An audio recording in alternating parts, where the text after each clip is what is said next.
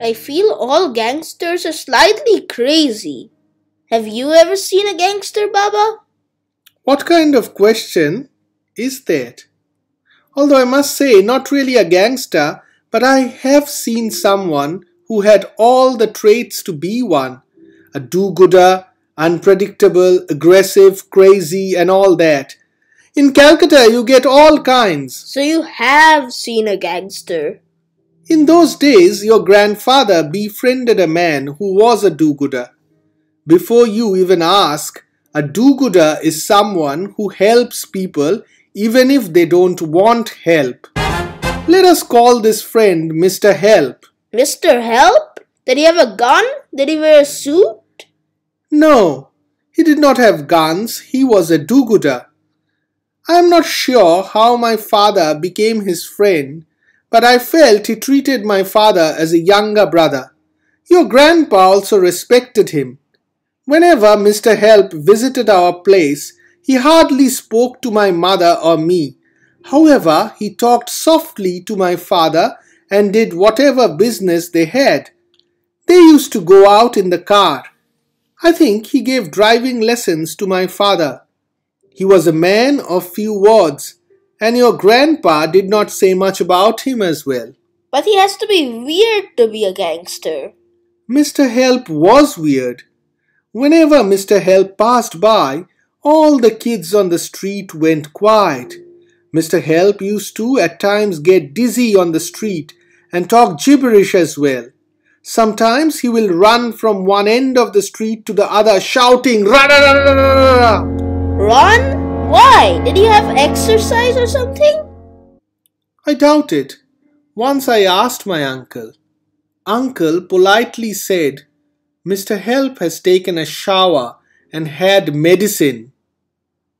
I thought maybe Mr. Help was drunk. The eeriness sounding Mr. Help made me strongly believe that Mr. Help could be the gangster. He had no gangs though. Every Sunday Mr. Help will pick up a fight with someone. If nobody fought with him, he will join a fight where others were fighting. Yes! Fight! Fight! Fight! What was that all about?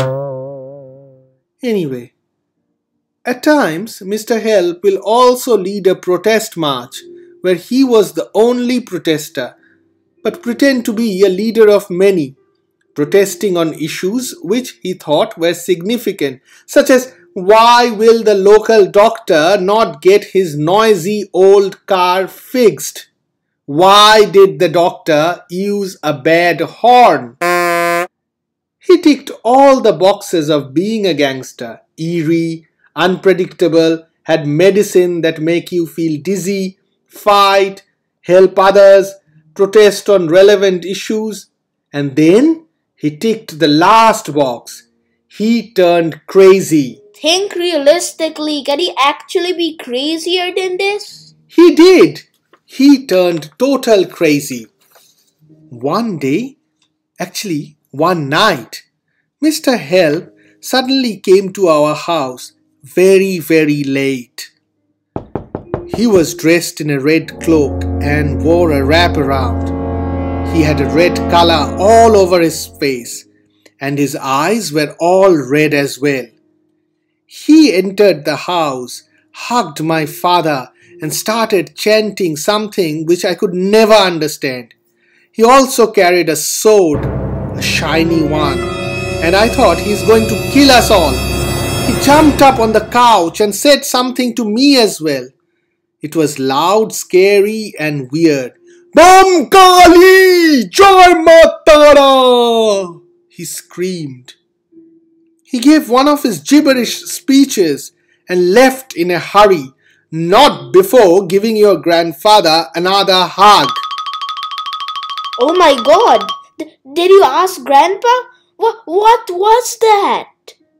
I did, and he said, "Mr. Help blessed us so that we are always out of trouble." He was his friend, and he was a do-gooder after all. Oh well, I wish I saw that sword though. What? I mean, are you turning crazy or what? That was the closest I came to seeing a gangster. That night still gives me shivers. That crazy Mr. Help or what. Like Dad never explained to me even today why he had a friend like that. Anyway, I did not see much of Mr. Help after that day. He vanished, and soon we moved houses as well. Baba, did you ever see a normal gangster? Yeah, you.